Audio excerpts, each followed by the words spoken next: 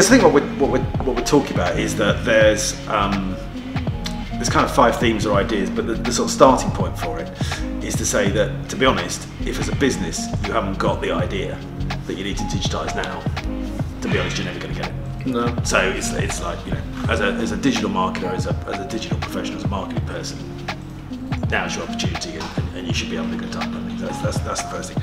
But out of that, and this is the kind of thing the first theme is, out of that there's a kind of massive fatigue setting in.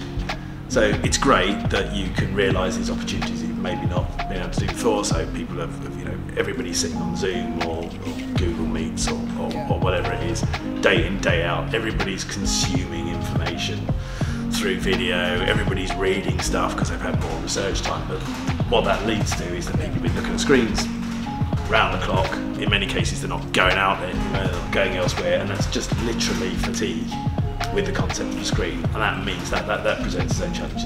Yeah. So I think that's the kind of first thing. I think one of the other things that's really coming out of all this is that online events. I mean, the absolute death of physical events for obvious reasons. And I think that was always, physical events always had some attractions but some negatives. So the attractions were clearly about being able to meet your peers, discuss things, interact and so on. The disadvantage was getting in a car and driving to the NEC, which nobody in their right mind would ever want to do. Yeah.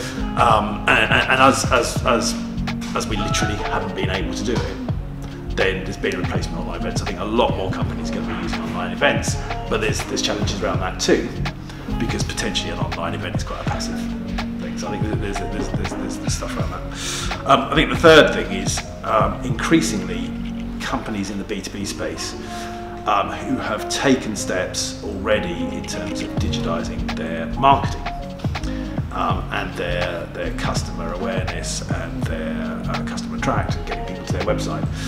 Those companies are beginning to understand and increasingly focus on the idea that if you've digitised being found by people in the first place, if you've digitised your lead generation, if what then happens after that is not digital and is not digitised, you've got a gap in the experience there. And so I think there'll be increasingly companies will be looking at how to digitise the whole experience from the initial awareness through the consideration, decision, and through to engagement with that company.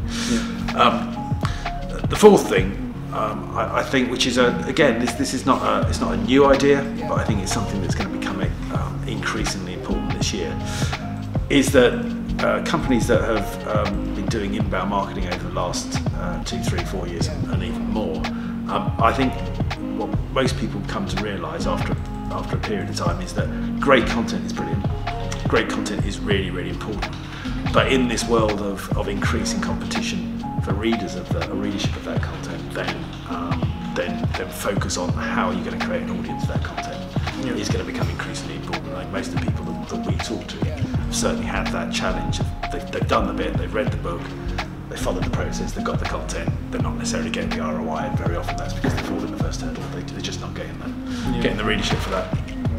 And I think lastly, a really big thing which is going to become increasingly important to marketers is the whole data management and integration piece. Is that one of the big challenges of inbound historically has been that you create opportunities and there's a gap between the creation of that opportunity and what happens when it goes into sales, and there's a disjoint. People talk about sales and marketing line and all of that, but really at the basis of it, I think there are a lot of companies that don't have a good CRM, a CRM that actually works and serves their business, and I think that focus on CRM is going to be a massive trend there.